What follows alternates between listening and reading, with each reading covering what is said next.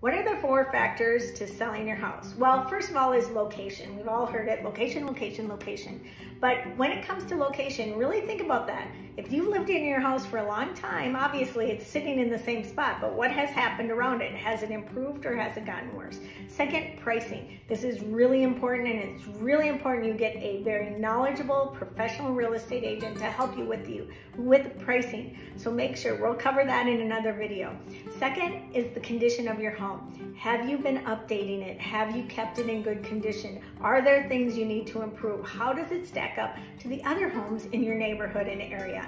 And then finally, marketing. Getting back to that great agent that you're gonna hire. Make sure their marketing is top-notch. They're using all the things they have, from traditional marketing to digital marketing to online marketing, and they're working to get as many buyers in your house as they can. 4 things that factor into you selling your home.